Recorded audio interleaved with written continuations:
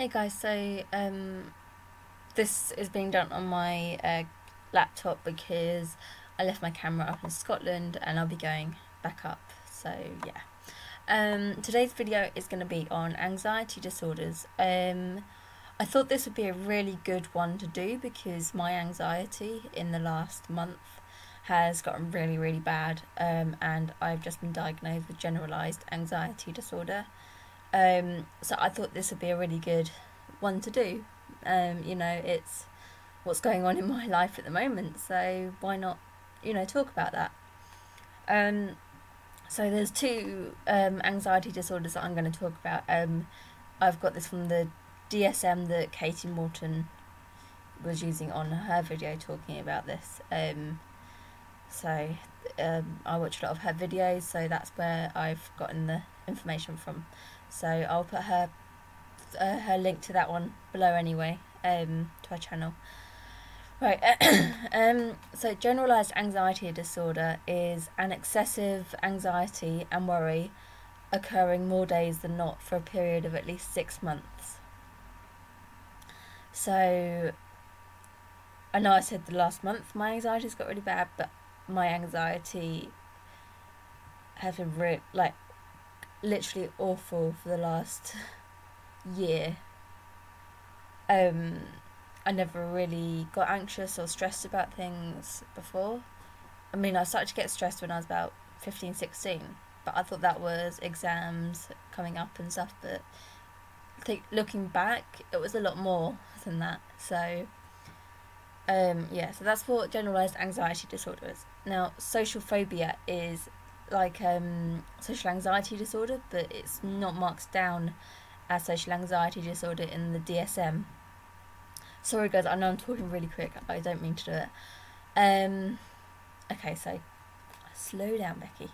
Right, so for social phobia, is an essential feature of social phobia is a marked and persistent fear of social or performance social situations of which embarrassment may occur. At one point I thought I had social anxiety disorder, and I still think I do, but not.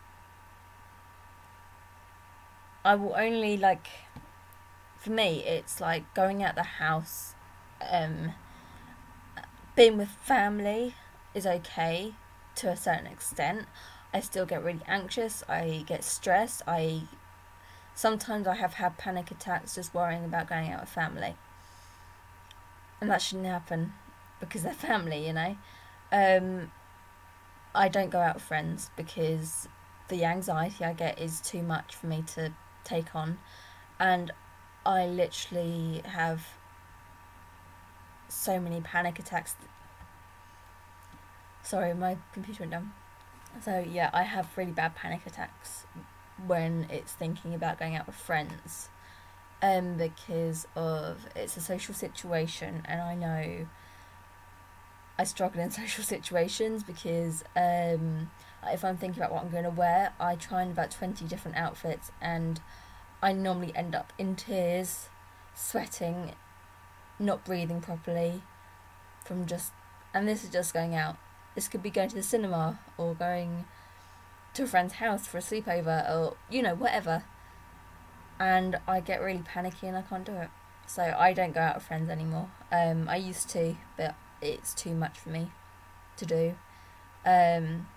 Family is better, bit easier, but it still gives me anxiety and stress, and I struggle with it. Not gonna lie, it's a struggle. So panic attacks I wanted to go on to. What are the symptoms of panic attacks? Well, as I've just explained, symptoms are heart palpitations, sweating, not breathing properly, that sort of thing. So if anyone knows any other symptoms that you get, like if it's different to me, so yours might be different, so comment below so you can let other people know what your symptoms are.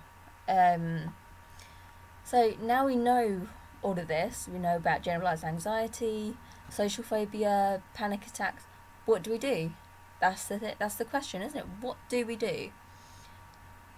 you see a therapist or your doctor, because you want to make sure that your doctor is helping you with all of that, all your anxiety, because you don't want to end up hurting yourself because of it.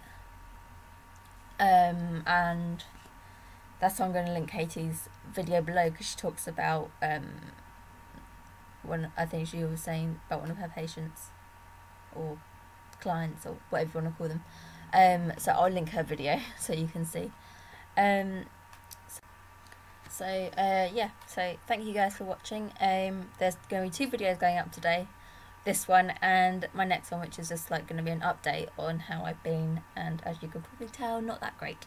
So yeah, so look out for my next video, and give this video a like, thumbs up, comment, share, do whatever you want with it.